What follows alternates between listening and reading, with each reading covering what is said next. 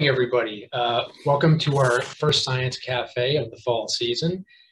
This is actually the fifth year of the Science Cafe series, the second year of the virtual alternative series. Today we have Rapid Evolution in Bats, Fighting a Catastrophic Disease. My name is Brian McGonigal. I am the Manager of Alumni and Community Engagement at the School of Environmental and Biological Sciences and the New Jersey Agricultural Experiment Station. Just a few things to go over before we get started. Audience videos and microphones are muted for the duration of the event. The event is recorded and it will be posted subsequently online and shared in a follow-up email. You can submit your questions in the Q&A box at the bottom of your Zoom screen whenever you like. We will answer them in turn as time allows. I'd like to introduce Dr. Mary Myotis. She is the Assistant Research Professor of Human Ecology and the Assistant Dean for Campus Engagement. She is the Director of our Science Cafe series. Mary, go ahead.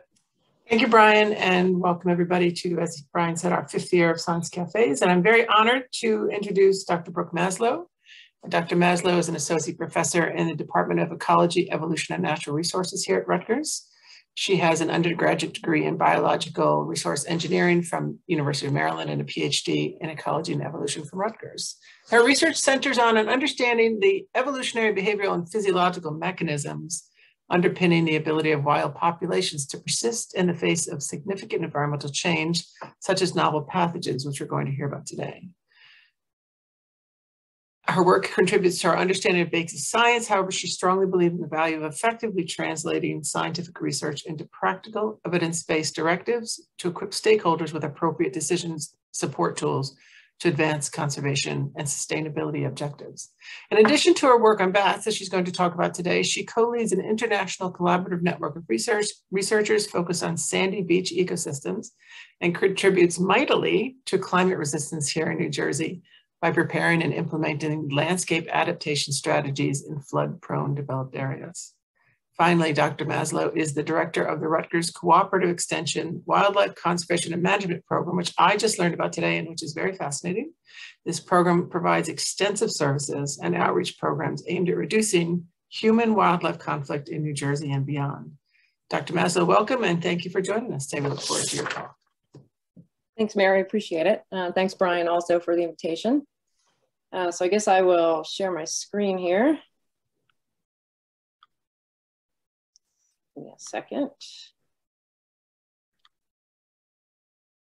Okay, can everyone see that?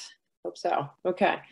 Yeah, so when you come to a public lecture about bats, you probably have an image in your mind that's similar to one of these.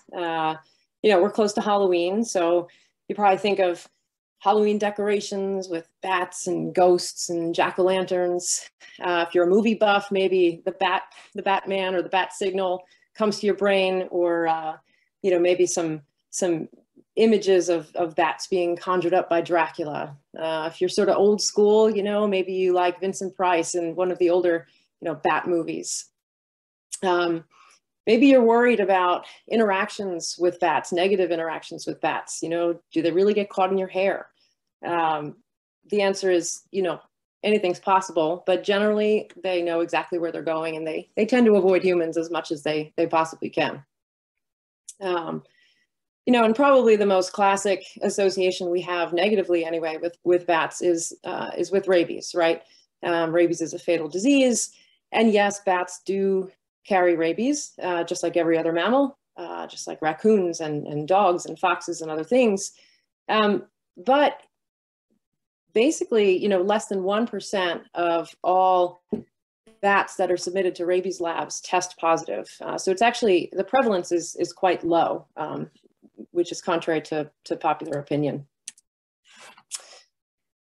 In the COVID-19 era, I think I would be remiss not to mention the association of bats with several infamous global diseases, things like Ebola and MERS and SARS-1, and now, of course, SARS-CoV-2.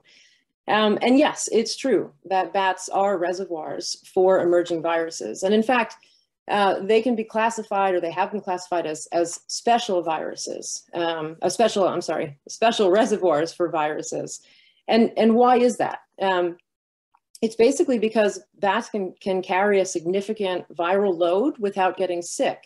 And really the reason that that's possible for bats, unlike other animals in the world, is because bats really are what we consider physiological anomalies. You know, bats are the only flying mammals, right? And so they really do defy gravity. Mammals are not really supposed to fly. They're heavy, and the amount of metabolic stress that they put on their body in order to overcome those obstacles associated with flight really is a phenomenon. And so in order for them to be able to overcome things like oxidative stress and other such factors, they had to evolve a way to basically rapidly repair the damage to their own cells that they incur by having pronounced flight and high metabolic rates.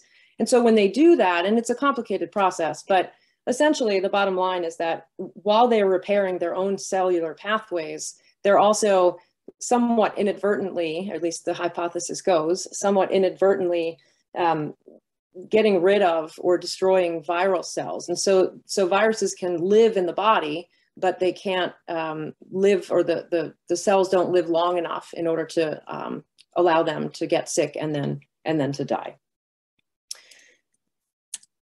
When I think of bats, though, I do think of those things, but these are more of the sorts of images that come to my mind. I think about the incredible diversity of bats. You know, worldwide, we have over 1,200 species of bats, and they're just in all different shapes and colors and sizes. You know, here, if I can get my pointer, let's see. Right, so here on the upper left, this is the Honduran white bat. Just an incredibly adorable little guy. Down here on the left, this is the tiniest bat in the world. This is the bumblebee bat. This is a creature from Thailand and that part of the world. It's small enough to fit on your finger. On the opposite side of the spectrum, we have bats like the Malaysian flying fox with a wingspan of 4 feet, right? So you can see this incredible diversity of these creatures.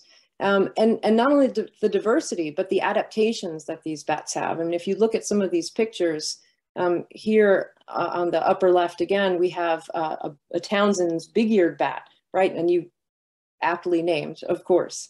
Down here, we've got this sword-nosed bat, and again, aptly named, right? And so all of these adaptations, these large ears and these large nose protrusions, these are all things that are associated with them allowing them to echolocate, to find their prey in the dark, right? So that they can be voracious predators of nocturnal insects.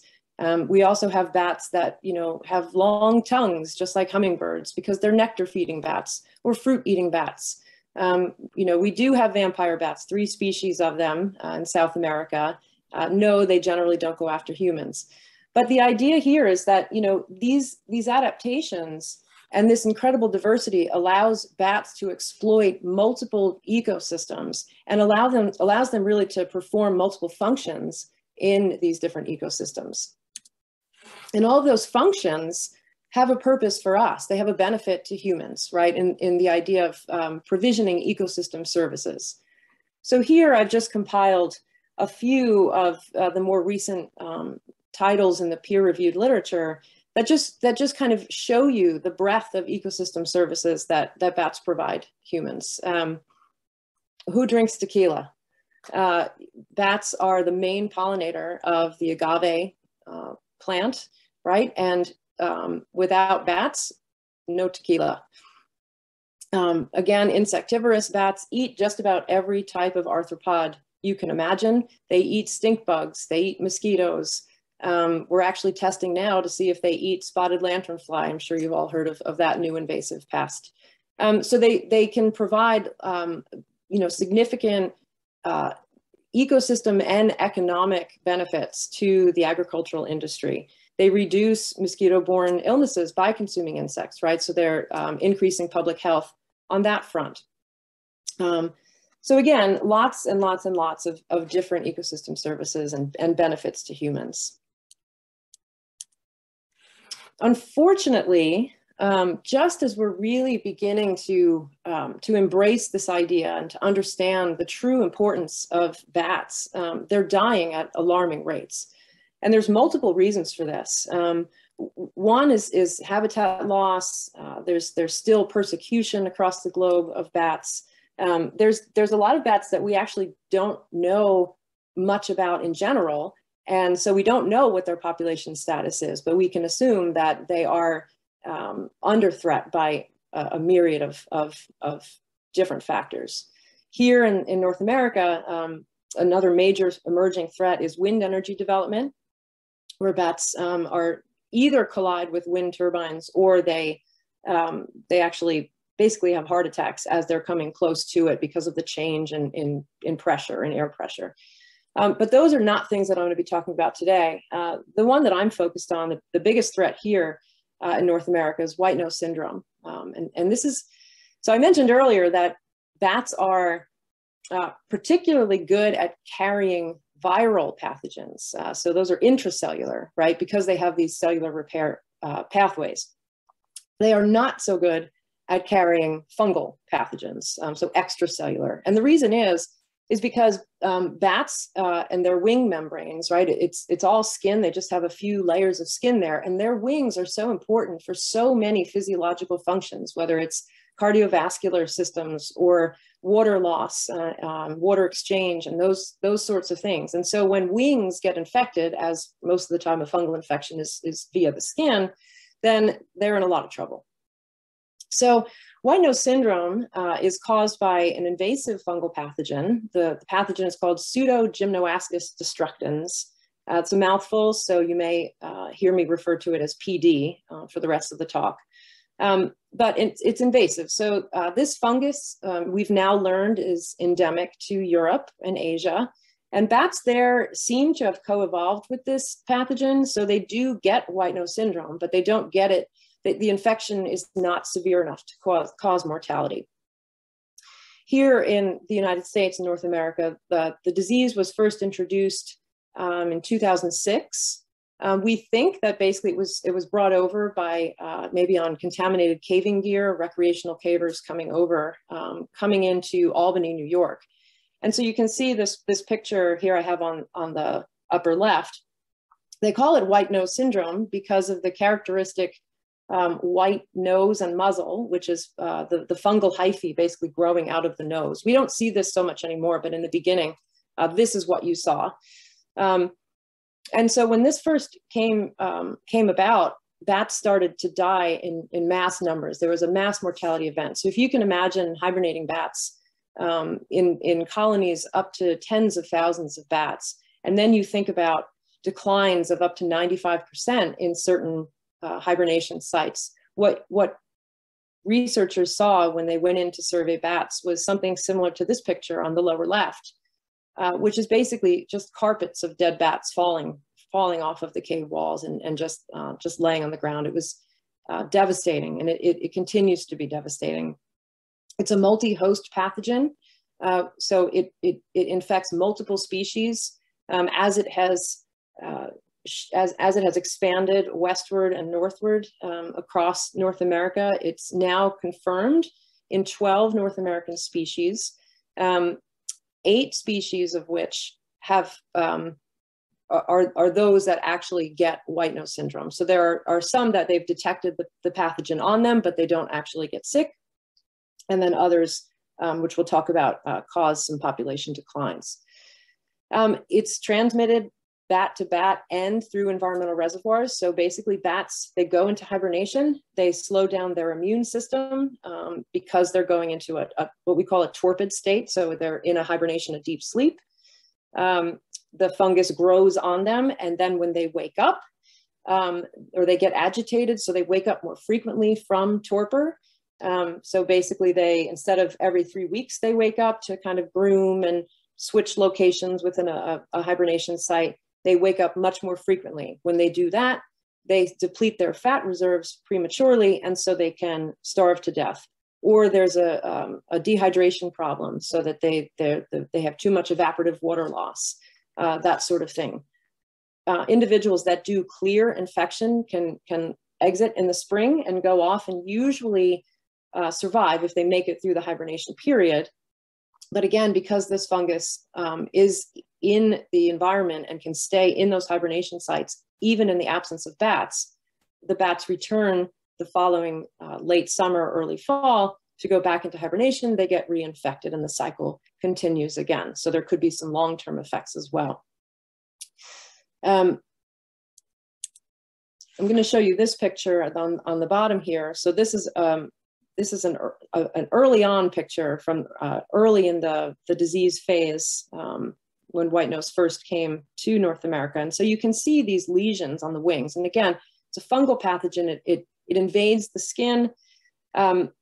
It disrupts all kinds of, again, physiological functions. And then what happens also is that there's this, it's an inflammatory response. So bats, when they wake up from their torpid state and they restart their immune system, then inflammation happens. And you see this type of Swiss cheese look on the wings. And of course, a bat with Swiss cheese wings can't fly, and a bat that can't fly can't eat. And so again, they can die as well. And so white nose syndrome has been here for over a decade now, and we've learned quite a bit since the beginning. But this is a good summary from a paper that was just published this past year, showing you the percent change in population status, or in population status or abundance after white nose syndrome arrival. And these are just different species of bats. So Aptesigus fuscus is a big brown bat. That's a very common bat. We still have them around. Gray bats, small-footed bats. And then here in particular, the one I'm going to be looking at mostly is Myotis lucifugus, or the little brown bat. So little brown bats were once the most common bat species in North America. And as you can see, so the dotted line here represents zero impact of white nose syndrome. And then you can see the percent change in abundance is very, very close to minus 100, right? So we've had declines of up to 95, 96% in some hibernating colonies. So again, I'll be focusing on Myotis lucifugus.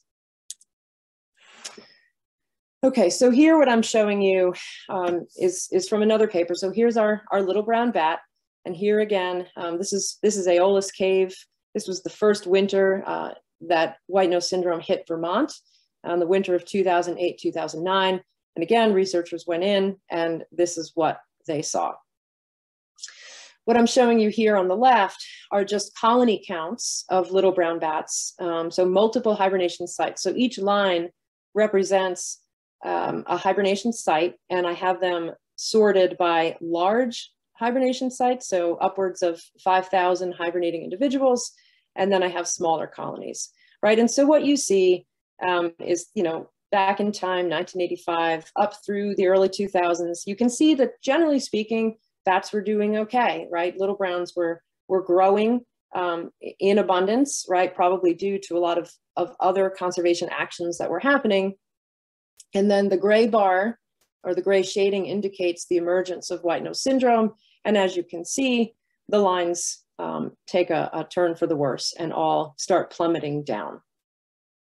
Across all hibernating colonies, there were 73% declines for little brown bats. And there were some population viability analyses done early on, and they predicted that little browns would go extinct, at least in this region, where white nose syndrome was affecting things, within about 16 years, right? So a grim picture for little brown bats.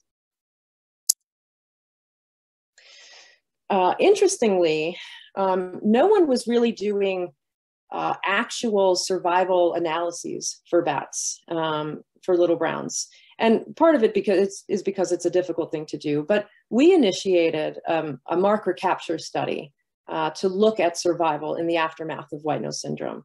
So a marker capture study is one way of studying populations. You can calculate abundance that way. You can calculate survival.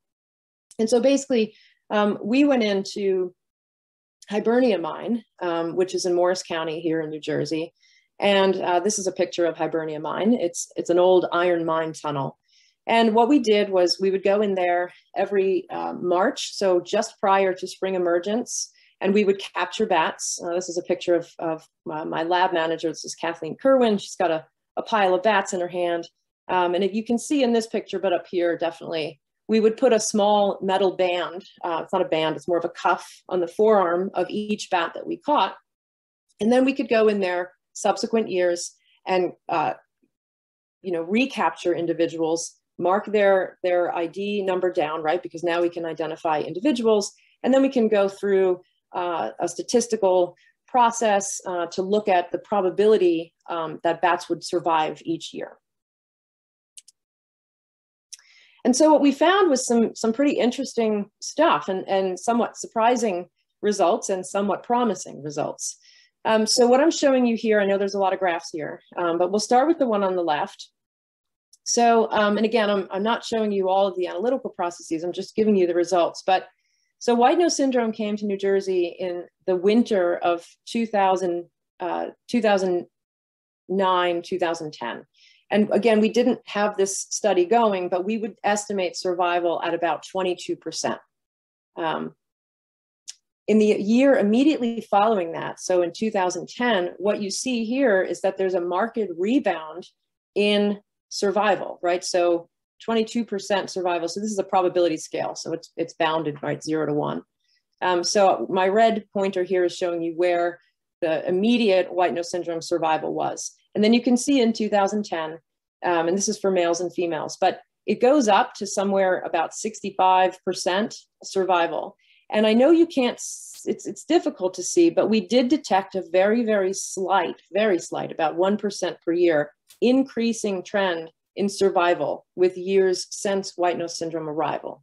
Okay, so what that suggested to us was that, okay, there was an initial mass mortality event, but then there was a rebound. And so individuals are okay. So maybe they're tolerating the disease, or maybe there is some type of resistance. We don't really know, but let's see. So what does this mean for the population? So we took those numbers and we look at some other numbers, reproduction rates, general longevity rates, how many bats do individuals have per year, so fecundity, and it's 1 bat per year. And we did some population modeling. And what we said was, okay, we see that the population growth rate is lambda. Lambda is our population growth rate of 0.95. So what that means is that basically every year then is the population in year 2 is 95% of what it was in year 1, right? So, or a decline of 5% per year. So it's still a decline, right? We're declining at 5% per year, but 5% per year is a lot better than what we saw in the previous graph and the previous prediction of regional extirpation within 16 years, right? So the picture is still bleak, but it's not as bleak. Here, I'm just showing you what the population would be looking like. If you started with 1,000 individuals at 5% per year decline, this is the type of trend that you would see. Okay, so that was the first few years after white nose syndrome. And again, I'm going back to this review paper that was just published last year, or this year in 2021. And so now what I'm showing you is the annual population growth rate. So again, we're looking at that lambda. So a lambda of 1 means the population doesn't change from year to year. Anything above 1 means it's increasing, and anything below 1 means it's decreasing. So what you can see is by and large, with the exception of this yellow line, which is the northern long-eared bat, who has plummeted quite low, and that's a story for another time. But by and large, the rest of the species are doing okay, right? They've stabilized, and in some cases they've come back above 1, right? We're looking at M. lucifugus again, right? Little browns. So you can see the orange line, and it kind of dips down at white nose at year 0 of white nose emergence, comes down to a low point, and then it starts to increase. And here we are above the lambda of 1, and so again we're back to positive population growth. So this is a good thing, right? So our results from the previous slide were somewhere around here, and now we've continued to increase. So this is good news, right? And I'm going to point you again to this U-shaped curve because this becomes important in a minute. Okay, so we see this U-shaped curve. We see this return to positive growth, or at least to stability. So what is causing that? There's multiple factors that could get at this. One is that the pathogen is evolving to be less virulent. And we see that a lot in nature, right? If you're a virus, you don't want to kill off your host too quickly. So as you go through time, you evolve to become less virulent, right? So you can infect more individuals and they can infect more individuals and you can maintain your longevity as a virus. It could be that the bats themselves are changing their behavior. Maybe they're not roosting together and increasing transmission, right? Maybe they're reducing by changing their behavior. Maybe they're hibernating in a colder area or a drier area, places that the fungus doesn't grow as well. It could be adaptive immunity. It could be innate immunity, some kind of immune response, right? We think about T cells. I'm sure people know a lot about that now with COVID-19, right? So you're infected with something, your body now can recognize it the next time it comes in, and so it can fight it off a lot better. So maybe it's some kind of immune response.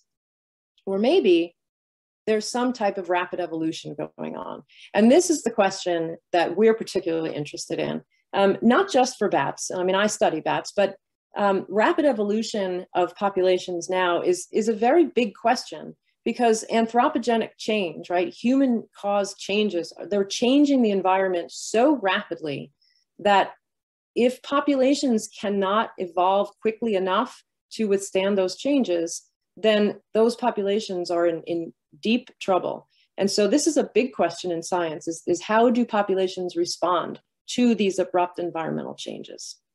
So I'll be talking about the rapid evolution component for the rest of the talk. All right, so in particular, there's this concept of evolutionary rescue.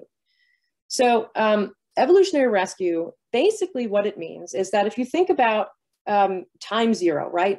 Before white nose syndrome, you have a bunch of bats all happily existing, right? And most of them, if you look at this graph, right, here's frequency and here's genotypes, right? So they have some genetic makeup and they all probably have something very similar to each other, right? So you have this bell-shaped curve. You have a lot of bats that are really good at this environment. Okay, abrupt environmental change happens, disease, white nose syndrome.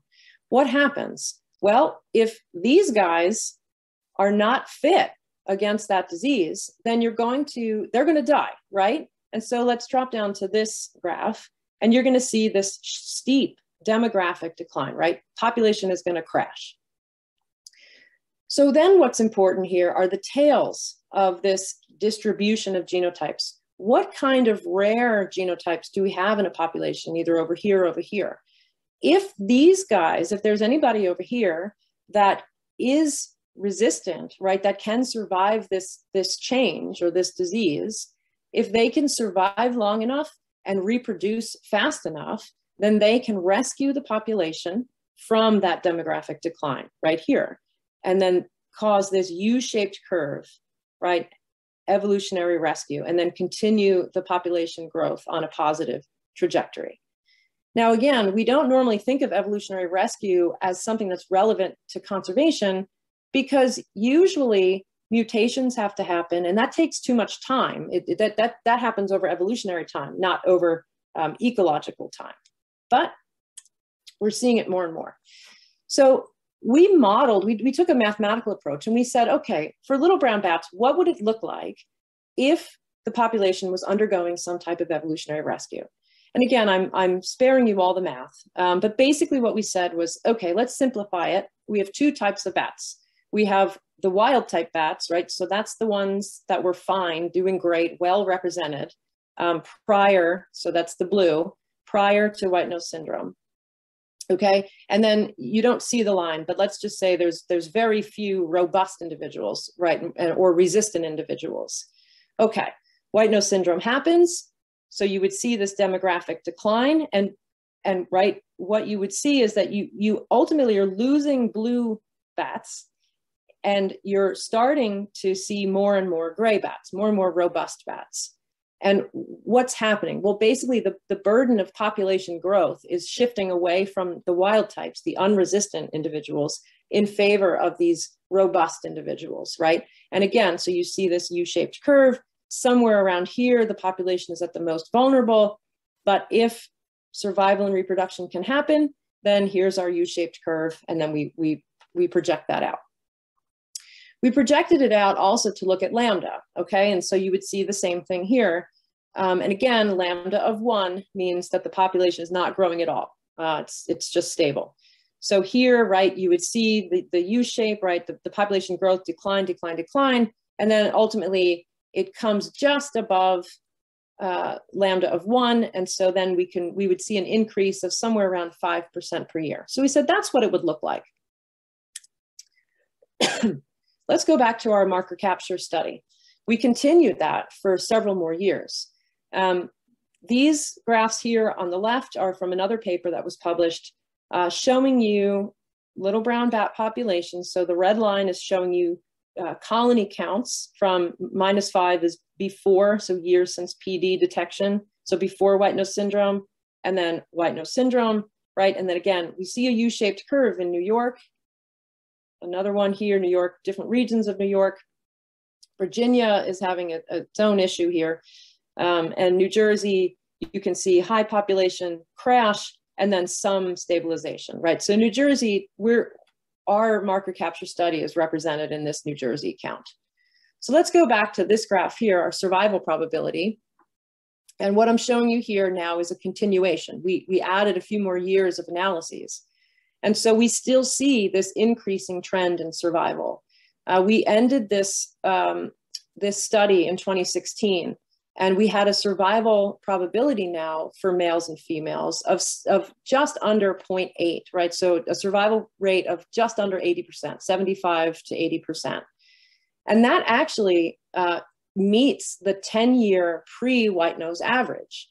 Okay, so they were surviving at that rate. White nose syndrome came, bad, bad, bad, and then they rebounded, and now they've increased and they've gotten back to that average.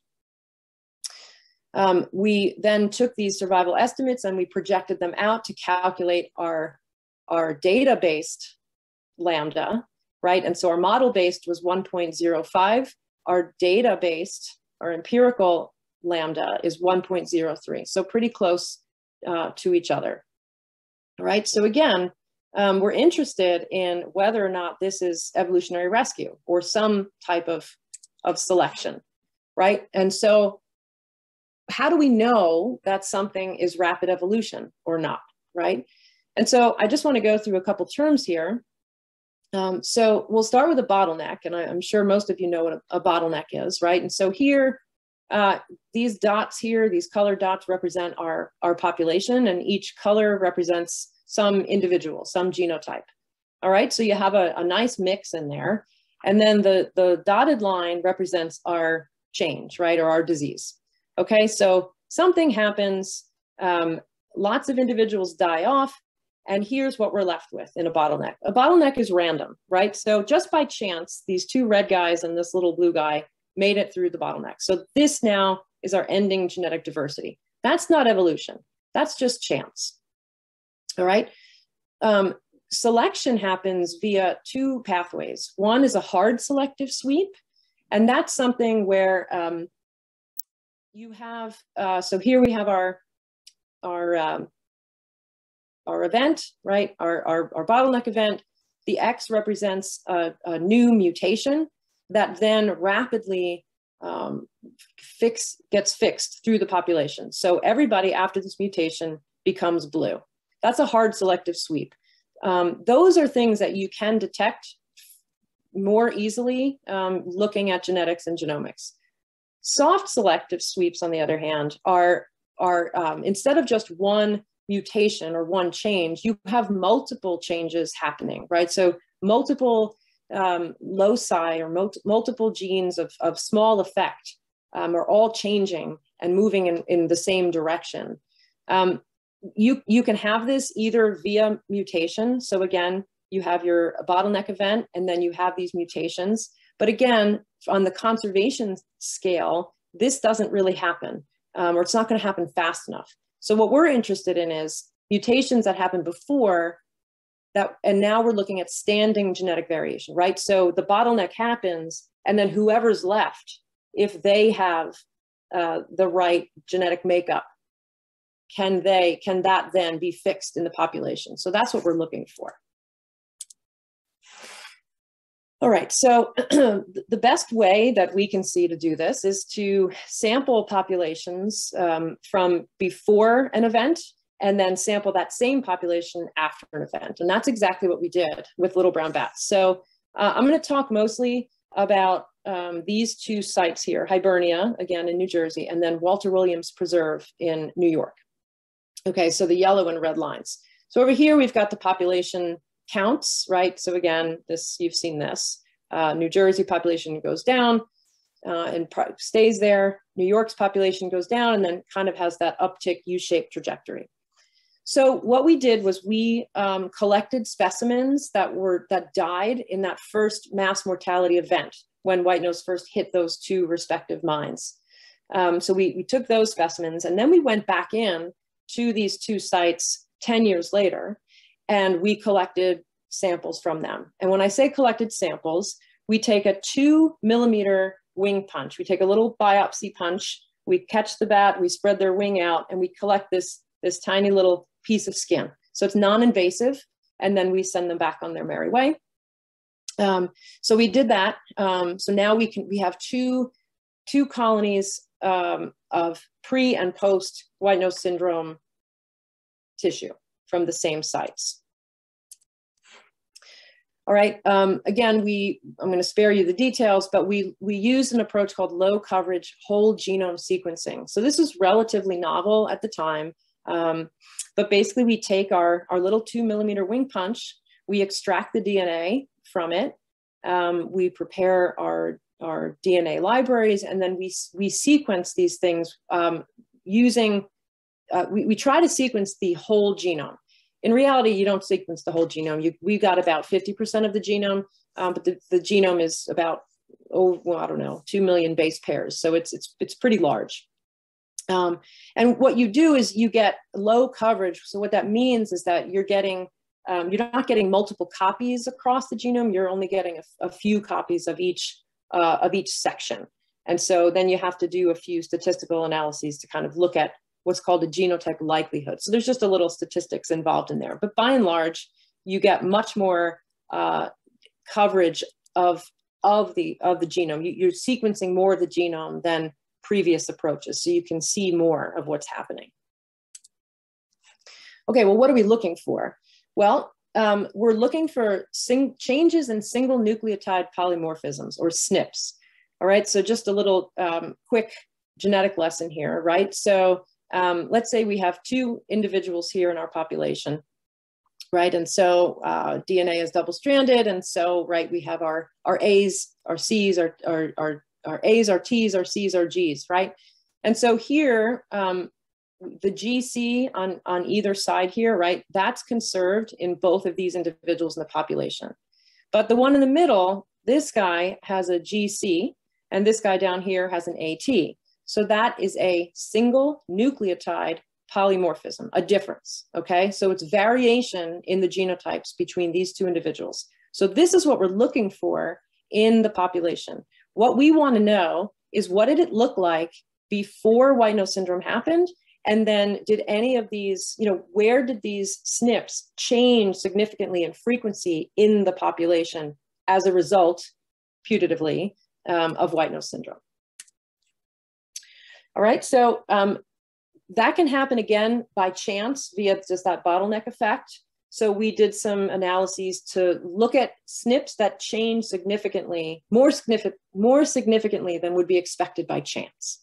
Okay, and so ultimately we found almost 10,000 SNPs that changed in allele frequency, and so they were either associated with survival of white nose or mortality of white nose syndrome. We took a conservative approach because we wanted to make sure that we were really only looking at things, that we could really say something about. And so we went through several filters, and basically we ended up with 63 candidate SNPs that changed in frequency of over 50% between the pre-white nose population and the post-white nose population. And so these graphs are just kind of indicating that these green dots up here are showing you those SNPs that changed significantly. Down here on panel C and D, these are showing you allele frequencies in each of the mines. So again, I want to look mostly at the yellow and red lines because that's the Walter Williams Preserve and the Hibernia mine. And basically, the dotted lines are showing you a model of genetic drift, or again, just that bottleneck. So the random shifting of allele frequencies by chance. All right, but what we see here, what I'm showing you in this graph is that, okay, in the non-survivors, right, you have these SNPs or these alleles that they're occurring in low to moderate frequency, right? So either very close to 0 or, you know, about half, 0.5, right? But then in the survivors, you can see that both for Williams and Hibernia, the allele frequencies shifted. And in some cases, some of those SNPs were fixed in the post-white nose populations. That means all survivors had those SNPs. Okay, so then we can feel pretty confident that that standing genetic variation was the target of rapid natural selection. Okay, so what does it all mean? Well, the next thing we need to do is say, okay, well, what do these SNPs do, right? SNPs are located within genes. So some of these genes are annotated. That means they're described. We know what their function is to some degree. Maybe not in bats, but we know what they do in humans, or we know what they do in some other hibernating animal. So interestingly, only one of the genes in which a SNP was found was associated with immunity. So it's interesting because you think about a disease, right? And your immediate thought is, well, selection must be acting on immunity in some way. And so, but we only found one. And this MASP1, it has to do with the component C3, which is basically a protein that destroys microbes, right? So that makes sense if you're going to come in there and start destroying things. But I think coupled with this were other papers that were published that said, you know, they looked at bats that were infected and they said, okay, what does the antibody production look like? Antibody production, right? So an immune response doesn't prevent mortality. So it kind of pairs nicely with some of those other papers that say immune function really isn't helping them any. In fact, in a lot of cases, it's hurting them. Brooke, if I could just interject, just another few minutes. Sure. We'll go to Q&A. Yep. So we looked at some other genes that were under selection, and we found basically that what we think is happening is that selection is acting on hibernation behavior itself. So bats they go into hibernation, they go into that torpid state, and again, they awake from torpor on these regular cycles normally, but white nose syndrome makes them go awake more frequently, and then of course starvation and things like that. So we have this sleepy bat hypothesis, which is that bats that were in the population that went into a deeper torpor state didn't wake up as frequently as the other bats, and that allowed them to then withstand white nose syndrome infection, right? They would awake a little bit more frequently, but not enough to kill them. So our sleepy bat hypothesis. The other thing that we think happened was with genes that have to do with metabolism. So we call this one the fat bat hypothesis. And we saw that when bats come back to the hibernation period, right, they have to fatten up for the winter, right? Just like bears or some other hibernating individual. And so what we see is that maybe bats, their hormone regulations, things that control their appetite, their level of satiation, right? Those genes are being expressed in a way that allows them to eat more. And so, again, fat bat hypothesis. And so now the next step for us is to look at those hypotheses and now test them out, right? So let's link the genotype that we see, those genes, to the phenotype, to the actual hibernation strategy. And so we are conducting a series of tests to look at exactly that. We're looking at, first of all, are the genes that we've seen being expressed differently in individuals with and without these target SNPs, right? These resistant SNPs. The second thing we're looking at is, do those torpor patterns actually change? Are they different? So we're putting on temperature sensitive transmitters on these bats in hibernation, and we're able to genotype them, and then we can look and see if there's differences in the torpor patterns. And then finally, we're doing some blood and adipose tests, fat tests, to see if we can quantify the level of hormones, of these different appetite hormones, we call them, to see what's going on and if these physiological changes are actually leading to survival. So with that, I will finish up, and I think I'll take any questions. Thanks for listening. Thanks, Brooke. You can stop sharing your screen now if you'd like. Okay. Hold on. There we go. There you go. So we do have a few questions. You had talked a little bit earlier about what bats do for the ecology, sort of like the agave, and they eat mosquitoes and they prevent some of those diseases. Any other, so the question was, why are bats so important that we should be concerned about this disease? Are there any other things that that bats do for us that you go into greater detail on? Sure. Yeah. So I mean, I mentioned the tequila because it's always nice to drink tequila, I guess. But yeah, I mean, so bats eat lots and lots and lots of insects, and we just actually published a paper that said that we looked at basically a seasonal dietary analysis, and we found that the bats were eating over 160 different species of known agricultural pest or disease vector.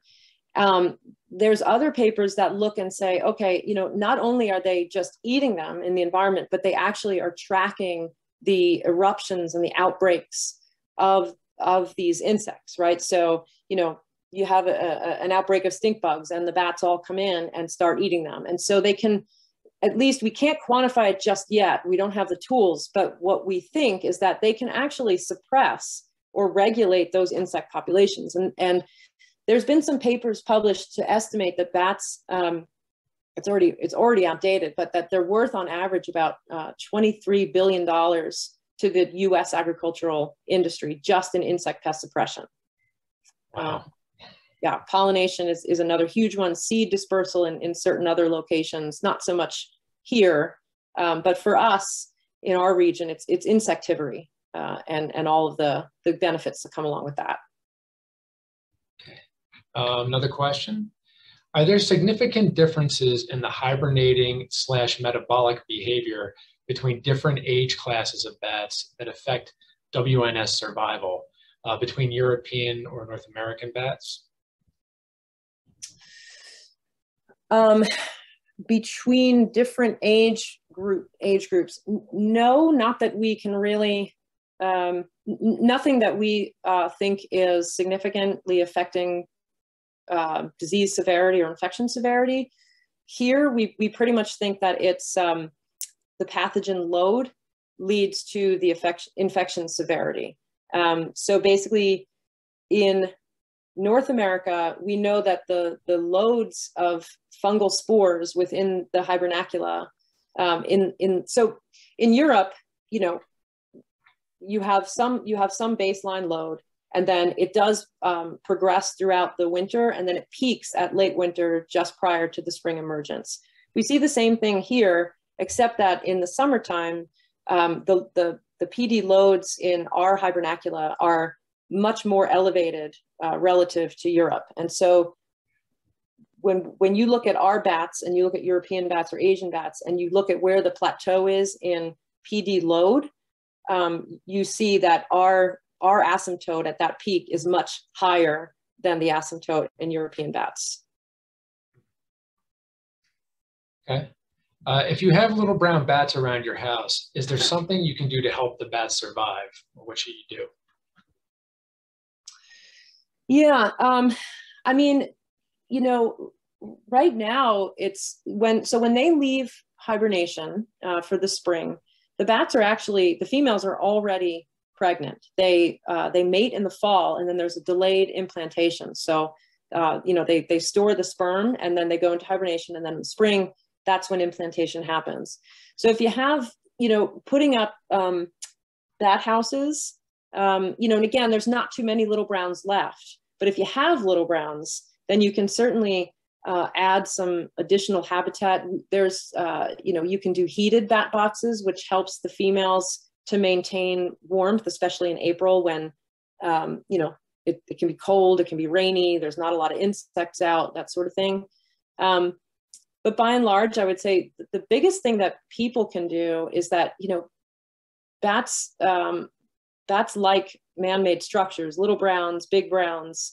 They like structures, and they can certainly roost, either in the house or outside underneath the shutters or underneath the fascia board or the trim. And so, not disturbing them, or if they're in your house, having an eviction done, but then putting up alternative habitat like a bat house, that's something that can help minimize the disturbance to them if you're evicting them. Okay. Can people get infected by bats with this disease?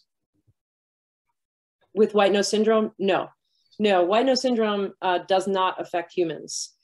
But I think I'll add another point to that. With COVID-19, one of the things that we were concerned about was, bats carry coronaviruses. North American bats, right? There's alpha coronaviruses, beta coronaviruses. North American bats do not carry beta coronaviruses, which are the viruses that cause the SARS-like infections. And so we were actually concerned not that the bats were going to give us COVID-19, but that we were going to be infected and give them COVID-19 or some other form of it, and introduce beta coronaviruses to our bats. They've done some tests where they actually tried to infect bats with SARS-CoV-2, and it didn't take, which is good news. But no, we cannot get white nose syndrome. Interesting. How did you become interested in bats? Did you have to overcome any fear? No, I didn't have to overcome any fear. How did I get interested in bats? It's interesting. I put up a bat house at my house. I did my PhD on shorebirds, and I still work with shorebirds on coastal systems. But yeah, I put up a bat house, and I got some occupants, and it just became fascinating to me. And then I had the opportunity to get involved in some white nose projects, and I just sort of became enveloped in the whole problem-solving process. Bats are incredibly intelligent. They're incredibly gregarious. They